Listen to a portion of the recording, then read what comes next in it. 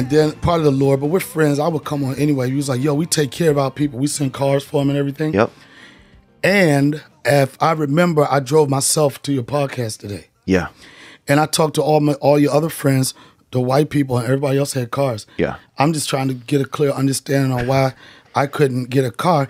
And not only that I couldn't get a car, I know that your guests come up here, you offer them beverages. Yeah. Like mint tea, wheat shots, you know, and I'm a little upset because I don't know if this is racist or whatever. The cucumber part is definitely white. Okay. The watermelon part, was it did you guys, who was responsible for giving the black guy? There's a survey online. It says if you look up flavors that you know, urban people like. Urban, right. What urban people meaning? People, you know, from inner city? From the city, yeah, overall. Are they like a specific, are they a specific shade or anything, or just anybody?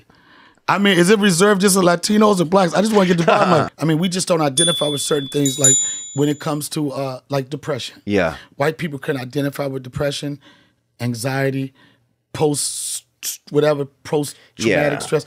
They could deal with that. You know what I'm saying? Like you ask a white person, are you stressed? Yeah, I'm really stressed. I feel a little depressed. You ask a white person, you stressed? You stressed? Black person like, nah, I ain't stressed. I'm just a little fucked up right now. You know what I'm saying? Like that. It's the words you use. You know what I'm saying? Dude, so I always have these weird theories, you know, man, and like, I don't think I'm racist. Like, I think... First off, anytime someone starts this sentence off with, I don't think I'm racist, it's a little bit, but you got types of racism. The type that people understand it is comical, and it's the type that get you fucked up. So which one were you dealing with? I think there was moments when I was... What type of racist are you? I am... You answer that question quicker than I answer Family Feud, son. Give your family will call her right there, like, good answer, good answer, good answer. Well, knowing two black friends is better than having fucking cable these days. You know, black people like to laugh more. They like to. There's just more shit going on. They might know somebody that got shot. Like, there's just black more people excitement. like to laugh harder. Like you do a black comedy club. You know if they like you. Yeah. You know, if you get oh shit, stop. This motherfucker, yo. Stop it. They let you feel it. Yeah. And it's so weird because I came up from the black circuit, you know? Right. So I'm used to people when I do my shows, if you rip it, you can feel it. Then I started doing the mainstream and crossover stuff, and I started doing white rooms. And sometimes it was hard to tell because you'll get a chuckle. They'll point to you like this, now that's funny. Oh, that's a great bit. Or this, two thumbs up. Oh, yeah, thumbs up. And like, I couldn't understand. I would do shows sometimes. I get off stage, I was like, I hate that shit. And they would come in like this, oh my God, you fucking killed, bro. The way you set up and the premise and the callback you use, I'm like, I don't want you to break down comedy, motherfucker. I want you to laugh. But also in the black community, in the black comedy club, you have the joke haters. Yeah. The motherfuckers just angry for anything. Oh, yeah. And joke haters, they almost like ventriloquist. Joke haters laugh like this. Zuh. You know, you'll say some funny shit. They like, Zah, you good, you was funny, but you wasn't funny. But white people, when they like you, they fucking get on the Yelp reports. Yeah. They're the only people that do the comment cards. If you look at a comment card at any comedy club, there's never gonna be a Steinberg. I mean, there's never gonna be a Johnson or a Smith. Fuck that comedy club. White people are like, oh my God, who is my favorite? They leave comments and they always sign up for the email list. Yeah, they do. White people on everybody's guest book, son. When the show is over, it's like, I noticed you didn't mention anything about your guest book. Is there a place where I can sign up for your newsletter? Black people just like, how did you know about it? Nigga told me, son. Who told you about the show? The streets, nigga. Do you, like, sometimes I miss, like, old school black guys, like, now it seemed like a lot of the black guys are like a little softer, like a little bit. Like I saw a black guy with glasses the other day. Like you'll see. It's nothing wrong with, that's so disrespectful, son. Man. It's nothing wrong with the glasses. Everybody at some point they like probably wear glasses. Now the disrespectful motherfuckers, they always gotta let you, they think it's a level of intellect when they just keep pushing it up. Oh yeah. I hate the ones that like, yeah, and they those people in glasses, but you shouldn't. You know, just because a black person wears glasses, I don't think you should form any other opinion about them because of that. I feel like it seemed like there was just different black kids when I was growing up than there are now.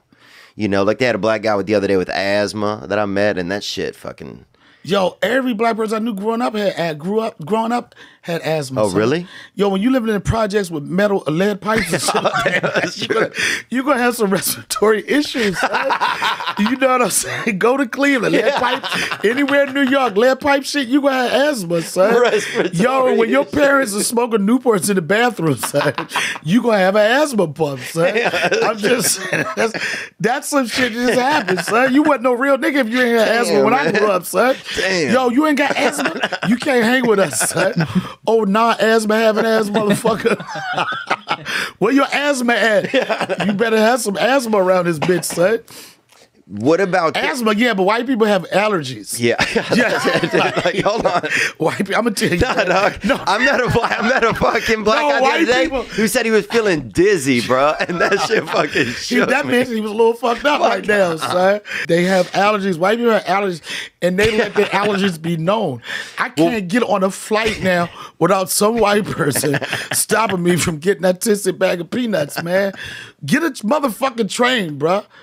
You know what I'm saying? Hey guys, 300 people. Michael Herbenwich, I'm just trying to give up the whitest name, has an allergy problem to peanuts.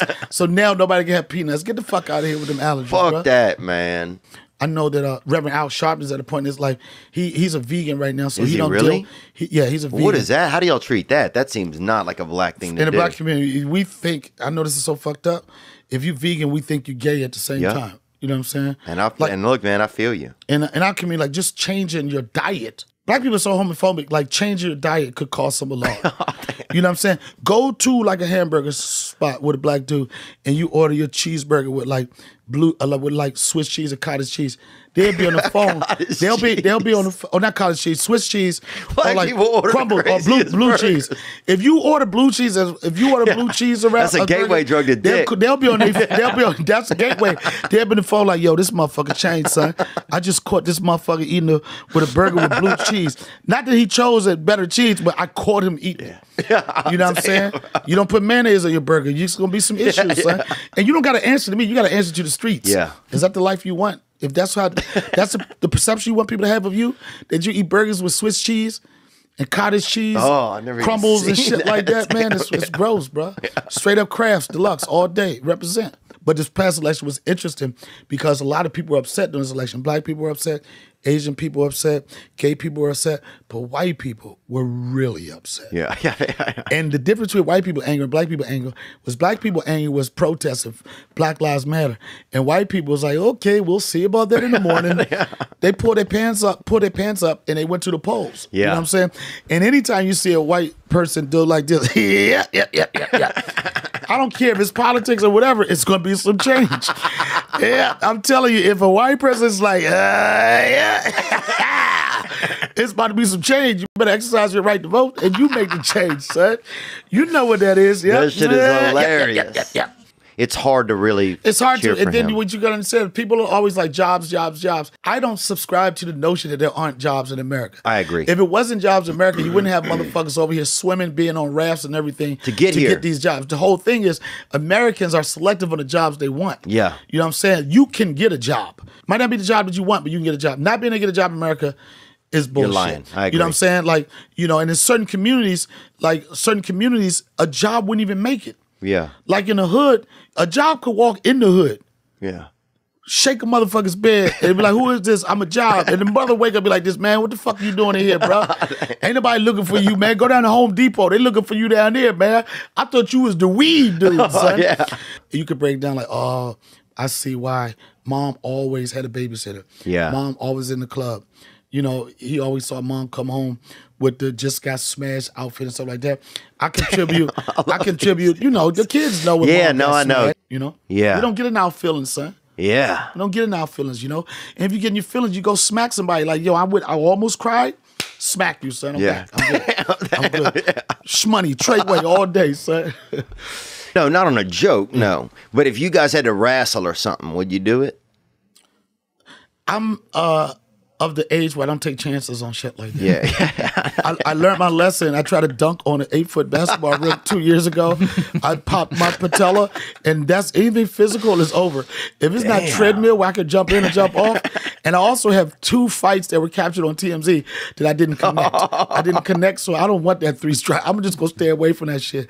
That's where you go get the strap, get the goons for that. So. And my goons usually have Jewish last names now, so we're not gonna fight you in the street. We see you in court, bitch. These Israelites. In the darkness of the night, a flicker starts to glow. A beacon in the shadows, a light that starts to flow. Illuminating pathways where once there was despair.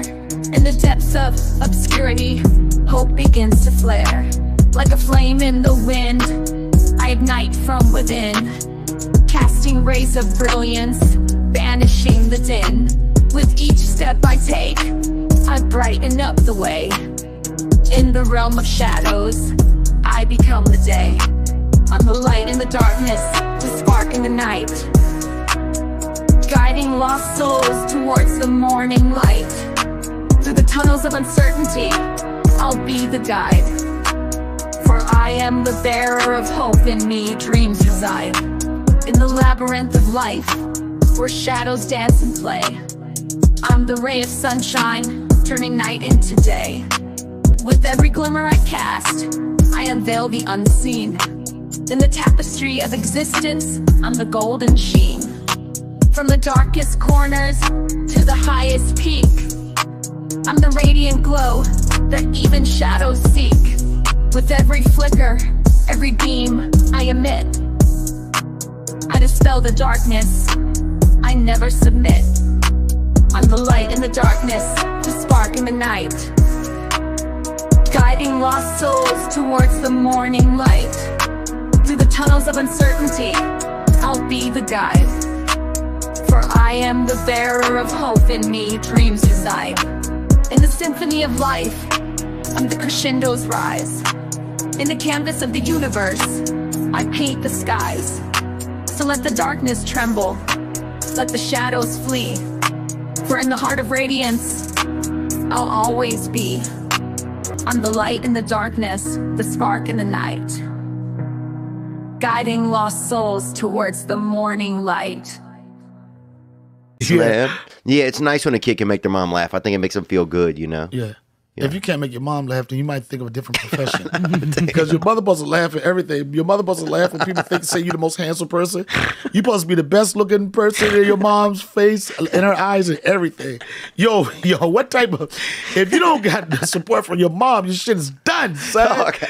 You about to buy that stock pump or you about to buy an assault rifle. Bro, why does it seem like all tall black guys, if they don't play ball, they work at the airport? Is that a real thing or is that just my imagination? Yo, that's your imagination, man. It is funny, son.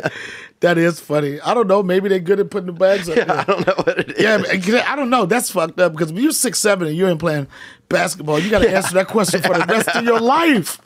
For the rest of your life, you 6'8", no. And then you got to start making up shit. I played in China, and then I tore my ACL, and then I got a job at the airport, bro. Word.